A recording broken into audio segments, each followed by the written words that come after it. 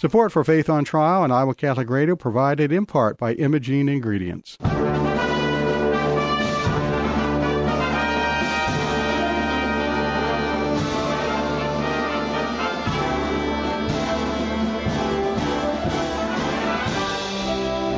Our freedom of conscience and religion is being challenged by laws and regulations imposed by secular society. It's time to hear from the top Christian litigators in the nation who have come forward to tell us the truth and help us defend our faith. Hear ye, hear ye. All rise. Faith on Trial with Defender of the Faith, Deacon Mike Mano, is in session.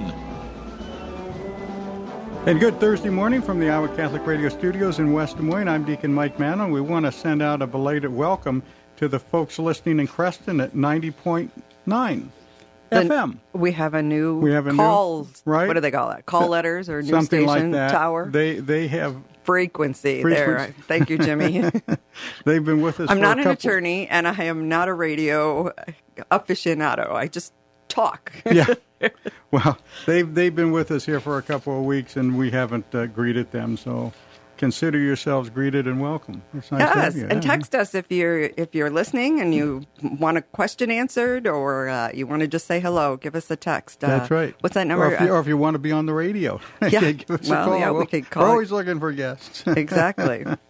Gina, how are you this morning? I'm doing well. Yes, I noticed that we're moving into fall. The weather feels very fallish today, a little cooler. It does, a little cooler. We want to send some prayers to all of those who have been affected, speaking of weather, all of those who have been affected by the Hurricane Ida from, the folks in Louisiana or Mississippi and those now in the Northeast that are really getting hammered for a second time. I saw some pictures this morning on the television of the subways in New York, how the water was just pouring down into those things. Yes. And, I know there's been some loss of life, and has been. I know those families have been uprooted, and God bless them all, and we pray for them today. We certainly do. Got an interesting show today. We're going to be talking with Julie Blake, Senior Counsel for ADF. I wondered, more and more we have, is this a legal show? Or is this a medical show? It seems like we handle a lot of stories that relate to medicine. Well, the HHS has issued a new directive that requires doctors to offer and to perform transgender or gender transition, surgeries to their patients, regardless of whether they think it's appropriate, medically appropriate, or they have conscience objections to that. That's right. And so with all the mandates that are going on, you got to take this vaccine, you got to do this, you got to do that. We're going to tie up the courts on a lot of this stuff. Right. And I saw this week that the courts are getting involved in a lot of different health cases. A person wanted some kind of medication for the treatment of the COVID, and the doctor said no way, and they had to go all the way through the court system just to be able to get a therapeutic. To get a therapeutic, yes. It's I don't know why the courts are so involved in medicine and why our government is so involved in our personal health care. That's why the government is trying to get involved in our personal health care, and the courts are there to protect you from that. Yeah. So if that says anything, then I don't think we need, what's the words about the government healthcare system like they have in Canada? We're kind of experiencing some of that without the actual implementation of it. Well, it's kind of interesting in this case, and we'll let Julie explain it more because she was one of the authors of the 81-page filing that was filed in Tennessee the other day. I guess 2 weeks ago it was. What they're doing is they are taking Obamacare, where Obamacare prohibits discrimination on the basis of sex. And they're saying now that sex, they're redefining that to include gender identity. And that's what they're doing. And I think they're going to get caught on it. But the judge will have to sort it out, I guess. Well, we'll see what Julie's argument is. That is. Look forward to that. And we will have her here in just a couple of minutes, and we'll talk about this a little bit more. And speaking of those things, I should note here that one of our little news notes is that Archbishop Joseph Naumann of Kansas City, Kansas, last week called for respect for the continual rights of those who object to COVID-19 vaccines, saying that people could reasonably choose to reject the abortion-tainted jabs to give a prophetic witness against abortion. Okay, and a lot of this is going around right now, these vaccine mandates that are telling people that if you don't take the jab, you don't have a job. I've heard that also. And I keep my eye on the Novavax vaccine, which is one of the ones that's supposed to be introduced in the United States here in the fourth quarter, approved for emergency use. And it has had no abortion tissue used in its production or its testing. And I think a lot of conscious objectors will take that vaccine when it becomes available. I think they will, too. The reports show that it's even more effective than any of these others that were introduced early, which I'm really glad we had some vaccines that were introduced early, but we shouldn't have to force everyone. I have an objection to taking the vaccine, the aborted-tainted vaccine myself. But if people want to do that, if they square that, and there are a lot of theologians in the church that say it's illicit to take, so let them take it. Let people who want to rest on their conscience do that. Do we have a prayer to open with? We do. Prayer for peace this morning. In the name of the Father, and the Son, and the Holy Spirit, amen. God of peace, bring your peace to our violent world, peace in the hearts of all men and women, and peace among the nations of this earth. Turn to your way of love those whose hearts and minds are consumed with hatred. Strengthen us in hope, and give us the wisdom and courage to work tirelessly for a world where true peace and love reign among nations and in the hearts of all. Amen. Thank you very much, Gina. This is Faith on Trial on Iowa Catholic Radio, and we will be right back after these messages. Thank you, Big Red Q Quick Print, for underwriting the sports report. Family owned and operated since 1980, Big Red Q Quick Print is a full-service print shop ready to help you with all your printing needs with speed and accuracy. Forms, manuals, brochures, letterhead, envelopes, business cards, custom invitations, design, and bindery. Big Red Q Quick Print, located across from Merle Hay Mall. Online at bigredq-desmoines.com. Big Red Q Quick Print. We make printing easy. Thank you, Caldwell Parish, for underwriting Iowa Catholic Radio. Conform to the wishes of the deceased and to Catholic liturgical burial traditions. Caldwell Parish Funeral Home, Des Moines' only Catholic-owned and operated funeral home. CaldwellParish.com. Support for Iowa Catholic Radio and Dowling Catholic Sports is provided in part by Ashworth Vision Clinic. With 2 licensed optometrists, Barbara Sheets, a Dowling graduate, and Dr. Craig Harper, the Ashworth Vision Clinic team provides complete eye exams, contact lenses, glasses, glaucoma testing, and pre- and post-operative care. Ashworth Vision Clinic is located at 60th and Ashworth in West Des Moines. 515-440-4610 or online, ashworthvision.com. Support for Iowa Catholic Radio and Faith on Trial provided by Paul Martin and Paul Mitchell, owners of Imogene Ingredients. Imogene Ingredients supply specialized feed ingredients for livestock and pet diets to improve maternal and young animal health in both conventional and organic production. Support for Iowa Catholic Radio is provided by CTO. Your support has helped thousands of students attend our Catholic schools. CTOiowa.org. At CTO, the bottom line, it's for the kids and their future.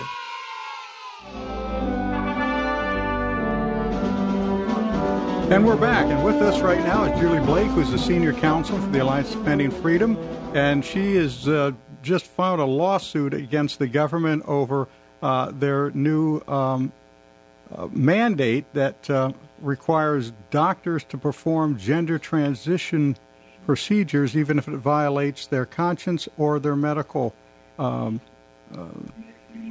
philosophy. Mm-hmm. if it's good for the patient or not, I guess is what they're thinking. Hi, all right, Julie. Julie, how are you? Great. Thanks for having me on. Oh, certainly. Thank you for joining us. All right, tell us a little bit about this this lawsuit and where this is coming from. We did a little bit of an introduction before we brought you on about the redefinition of sex through the Obamacare Act. So why don't we start with that, so we can lay a predicate to how HHS is determining that we now have this mandate. Well, the government under President Biden is reinterpreting Obamacare to require doctors to perform controversial, life-altering procedures on their patients, even if it's against the doctor's medical judgment or religious beliefs, and even if it's on children. This is a radical form of government overreach created by President Biden and his Department of Health and Human Services, and it needs to be stopped. These procedures are controversial, dangerous, and they require doctors to ignore the reality of sex, treat patients as if they were the other sex, which creates inaccurate and dangerous health care, and especially when it comes to procedures on surgeries and prescriptions of hormones or puberty blockers on adolescents, creates dangerous, irreversible, and experimental effects on children. That's what I was going to say. It destroys their lives in many cases. The regrets later in life are irreversible. Even worse, the government is coercing doctors to speak and endorse these procedures, which prevents doctors from giving patients informed consent so that families can understand even exactly what they're going into and consider alternatives. Now, it also, from reading your petition that you filed, it bans single-sex rooms in medical establishments and showers and things like that? What the government's doing is making doctors and healthcare providers treat people by their gender identity as opposed to the reality of their biological sex. So if a man demands access to a breastfeeding support group because he claims to be a woman, they have to agree, or to a mental health therapy group for postpartum mothers. The same thing. This is an invasion of the privacy rights of other patients and functionally means the end of a lot of single-sex programs for women. And my understanding is that it also mandates insurance coverage for these practices. That's right. If a doctor owns his own practice and provides employees with health insurance, the government also seeks to make that doctor pay for these gender procedures and surgeries and drugs for all of his employees in that health plan. And that type of government coercion simply has to be stopped. So would this apply to all doctors, or is there a certain specialty that would... because I read it and I thought, well, gosh, my general practitioner doesn't perform gender transition procedures that I'm aware of. Would she be required to follow these rules, and how? So there's probably two factors that trigger this. One is, does the doctor have a practice, work in a medical system, a hospital, a doctor's office that accepts any form of federal money? That's Medicare, Medicaid, CHIP, programs like that. If so, they fall within the government's mandate. And realistically, that's nearly every doctor in America, because most doctors want to help and serve people who are in financial need, especially religiously motivated doctors or doctors in rural areas. And then the second question is just how aggressive the government is going to be in enforcing this mandate. Right front and center in the target of this mandate are pediatricians, family practice doctors, OBGYNs, anyone who interacts with pediatrics, adolescents, and any form of reproductive health services. Mm-hmm. All of these doctors will be required to provide these procedures. If a doctor is willing to do a hysterectomy because they're a cancer doctor and a woman has cancer and you need a hysterectomy to remove the cancer, then they'll be required to use that same skill set to do a hysterectomy for a woman who claims that she is a man. Okay. And that's the example the government is giving us about what they require. Okay, now what brought about the suit? Who are the plaintiffs behind this, and why are you filing it? Because this seemed a little odd to me, unless your plaintiffs live there, the Eastern District of Tennessee. Right, my question too, thank you. So we represent two medical associations and an individual doctor. The medical associations together represent about 3,000 health providers, doctors in America, spread across the country nationwide. American College of Pediatricians is a group of both religious and non-religious doctors who are opposed to these dangerous and controversial procedures, especially on minors. Their organization was founded and incorporated in Tennessee. Okay. We're also partnering with an individual doctor who practices in Chattanooga, Tennessee. Okay. And then our other organization also has members in Tennessee, too. Yeah, that's Catholic Medical Association. Yes. Yeah, well, that explains the venue then. they're from Tennessee. That's why they're suing in Tennessee. And the point of the suit, they don't have a plaintiff yet, so the point of the suit is to get ahead of this so that there's no actions by the government going forward. Is that correct? Well, our understanding is that the government is doing exactly what it said, that it is actively seeking to enforce and process complaints against healthcare providers all across the country. And from what the government has said publicly, they have a team of people in their bureaucracy working on doing just that. We just don't know who's going to be next that they're going after. But in the meantime, they're trying to make us change our policies, change our procedures, and affirmatively offer all of it, affirmatively use the pronouns of people. And if we don't, then our clients risk serious crippling penalties and being driven out of healthcare entirely. Courts have traditionally said that they are welcome to review the legality of the government's actions when they're trying to change people's behavior in this way, under threat of all these sanctions. And one of the couple of the arguments is that this violates now the ADA, the administrative, or it should be APA, the Administrative Procedures Act, in that it was apparently adopted irregularly, and also RFRA, Religious Freedom Restoration Act. Yes, some of these laws can have some very boring titles given to them by Congress, but they actually do really important things. By creating procedures that say that when you make major changes in law, you need to have it go through Congress, and you need to have opportunities for public participation so that people can bring their concerns to the government and have the government hear and address their concerns. It helps deter the government from doing exactly these kinds of mandates. And so when the government acts on its own and ignores Congress and ignores the public, that type of overreach leads to bad outcomes. And it's another reason why the court should stop what the government's doing. Okay. And then, are you aware of any similar lawsuits that have been filed around the country? Yes, there have been a few other lawsuits as well.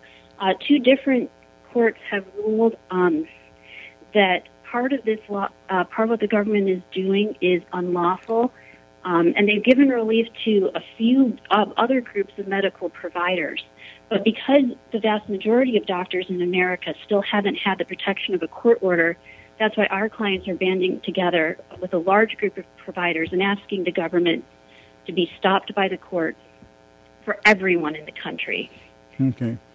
I suspect that the HHS will fight this to the bitter end. They will continue to move this along in the courts to win this case. Well, we saw what they did last week. We had on, Julie, Roger, what was his last name? Mm-hmm. Used to be the director of the Office of Civil Rights for Roger Severino, That's right. For HHS under the Trump administration, and they filed a lawsuit against a medical facility that was forcing nurses to perform abortions that didn't want to. And he said it was an open and shut case, yet as soon as the Biden administration came in, they dismissed the lawsuit. The Department of Justice Right. quit pursuing it, yes. Yeah. So I'm assuming that they'll continue to fight as hard as they can to have their policies I'm assuming they will. enacted. I'm assuming they will. Have you heard any response back from HHS? Have they filed a response to your complaint? Not yet, but here's what we do know. On day one, President Biden signed an executive order making this his top priority and requiring this type of gender identity mandate across federal agencies. And he has since followed that up with a lot of other notices, court documents, court filings ever since then. And so we know that this issue is front and center and that this government overreach is illegal and has to be stopped. And that's why we've got so many pediatricians and doctors standing together for freedom right now. And I take it you're prepared to take it all the way to the Supreme Court if necessary. You always hope that you can reach a quick and speedy resolution to the case. But in a case of this significance, we are here with our clients to win and whatever is needed to protect them. Yeah, I think HHS and the Biden administration are going to dig in their heels on this. Yes. Yes, we'll follow it for sure. I think it will. Are you projecting any time frame for a trial? Obviously, they haven't answered your petition yet, so. Yes, it's a little early to know that for sure, but we will be pushing the court to give us relief as quickly as possible. That's good. Okay, thank you for your help with the doctors. Well, thank you. We certainly wish you well in this endeavor. It's certainly an important matter, and it's just, again, any number of our rights are being trampled on right now, and a lot of them in this medical area. And we wish you well because you're really working for us all, trying to get this done. Let me ask you one quick thing before you go. If somebody wants to follow up on this or even make a small donation to ADF, where do they go? Our website is adflegal.org. Very good. Certainly appreciate that. Well, our prayers are with you. Thank you so much. Thank you for joining Julie. us. We certainly appreciate it. God bless. Goodbye. You're listening to Faith on Trial on Iowa Catholic Radio, and we will be right back after these messages. Support for Iowa Catholic Radio and the Uncommon Good provided by Mercy College of Health Sciences, where you can chart your course for more. This is Bo Bonner. And I'm Dr. Bud Marr from the Uncommon Good. Mercy College provides unparalleled clinical rotations, hands-on learning, accelerated education, and flexible schedules. Since 1899, Mercy College has been transforming students into healthcare professionals. Guided by Catholic values, our faculty put classroom theory into practice. Students are prepared for roles in service and leadership throughout their own careers. Learn more at mchs.edu. Support for Iowa Catholic Radio is provided by Construction Professionals. Construction Professionals does remodeling and new construction. Construction Professionals is a Catholic family business built on a strong foundation. CPCustomHomes.com. Thank you, Construction Professionals, for supporting Iowa Catholic Radio. Support for Iowa Catholic Radio and Catholic Women Now provided in part by Permar Security, providing security solutions for homes and businesses since 1953. Permar Security is a Catholic-owned family business supplying security systems, access control systems, video surveillance, fire alarm systems, and video doorbells. All alarm systems are monitored out of their monitoring center located in the state of Iowa. Permar Security, 515-244-5660, permarsecurity.com. Support for Iowa Catholic Radio and Dowling Catholic Sports is provided in part by Ashworth Vision Clinic. With 2 licensed optometrists, Barbara Sheets, a Dowling graduate, and Dr. Craig Harper, the Ashworth Vision Clinic team provides complete eye exams, contact lenses, glasses, glaucoma testing, and pre- and post-operative care. Ashworth Vision Clinic is located at 60th and Ashworth in West Des Moines. 515-440-4610 or online, ashworthvision.com. And you're listening to Faith on Trial, Iowa Catholic Radio, and we are back. Gina, interesting case here on this, and one of the things that kept going through my mind while we were talking with Julie is that all of these, I don't want to call them screwy, but all of these goofy things right now that are coming out of the administration, I'm so surprised, having known Joe Biden's history, that this is what he's pushing.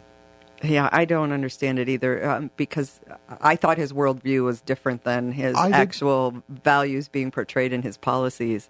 I thought he understood the individuality and humanity of each of us, and instead it seems like he's very dead set on controlling the entire population in one sense or another, and his appointments seem to be dead set also in pushing their policies and values on all of us. It's almost like he is pandering. Well, I don't. A small group.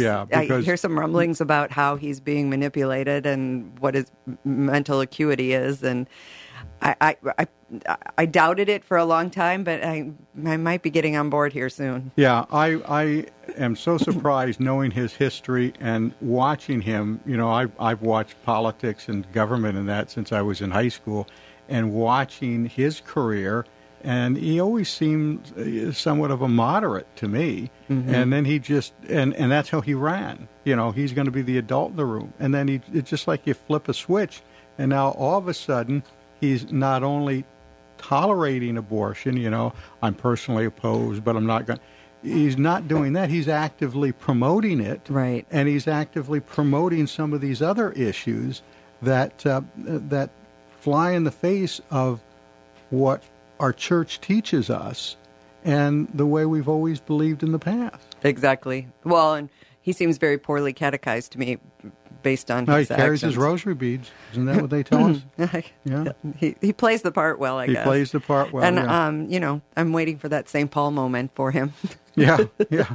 Knock him down, blind him. And despite that, in the bigger picture, why is the government so involved in my daily health and well-being?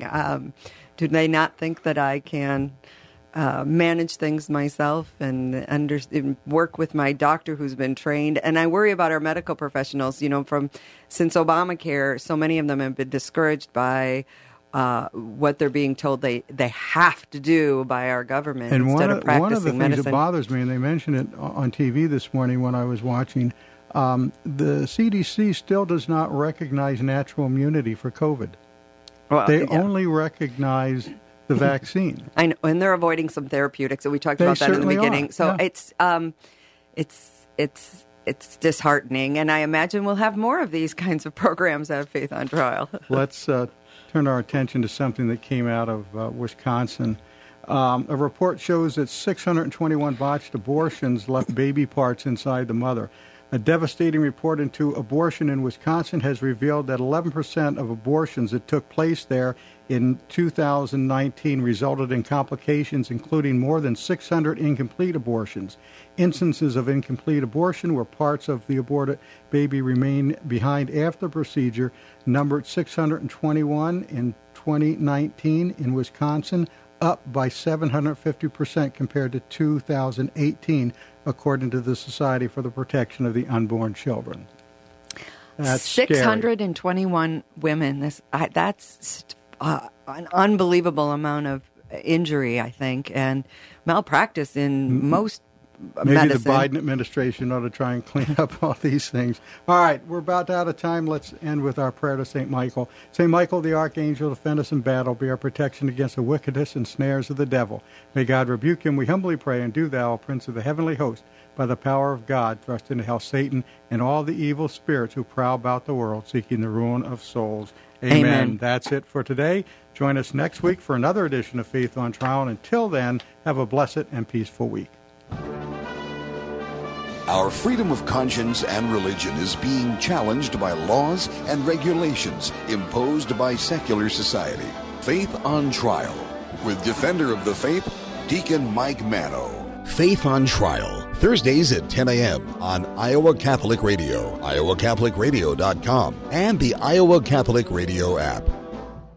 Support for Faith on Trial and Iowa Catholic Radio provided in part by Imogene Ingredients.